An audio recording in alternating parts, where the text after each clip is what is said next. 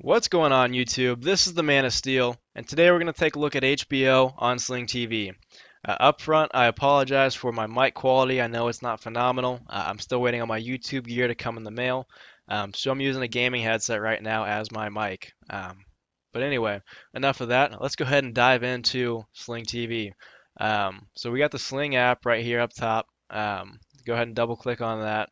And what's frustrating is even with HBO, you can't go to hbogo.com or the HBO Go app and launch HBO from within that app. It has to be done through Sling and Sling TV. Um, so that kind of ticked me off since HBO is so expensive on Sling, more so than it is on cable. But there's nothing that you can do about it. Um, so anyway, once we get inside the service, it works like normal. You can see I was in ESPN most recently. So let's go ahead and click on HBO. Um, just like a standard with Sling, we've got what's playing right now, bottom left. We got a guide of everything that's on right there, bottom middle. But where's all the extra content? Where's the Game of Thrones stuff, the Silicon Valley stuff?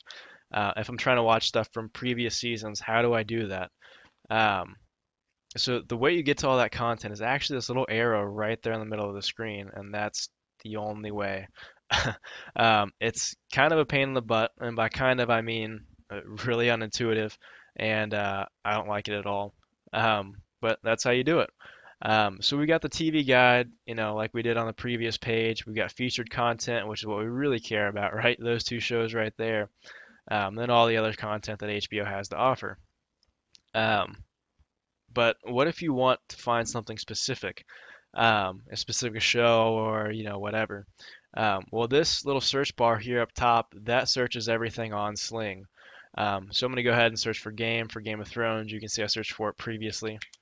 Type that in, and there we go. Click on it.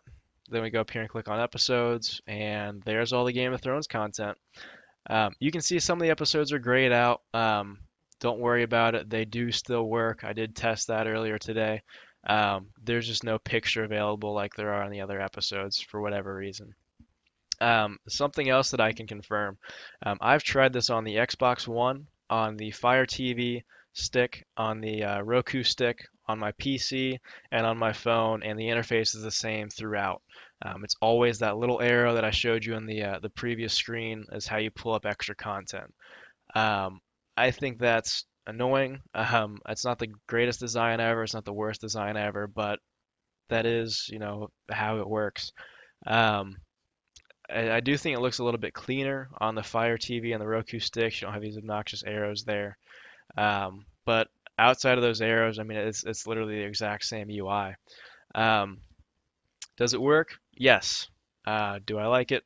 Obviously not. But the streaming quality is fine. It's just like Netflix. It's going to buffer a little bit at the beginning, and then as you watch the TV show for a few seconds, it's going to up it up to 1080p, assuming your connection supports it. Again, this video is being made on Thursday night, April the 9th. So Game of Thrones new season, season 5, has not aired yet. So I can't say, if they're using HBO Go's servers or HBO's got some other kind of server that they're using, or they're using HBO Now servers that the Apple devices are using for the exclusive app that they currently have, or what. I'll be sure to keep you guys updated on that. But hopefully the servers hold up. I'm really hoping it's not a blunder for Sling like the Final Four was. But anyway, guys, this has been HBO on Sling TV. If you liked the video, give me a thumbs up. If you disliked it, give me a thumbs down.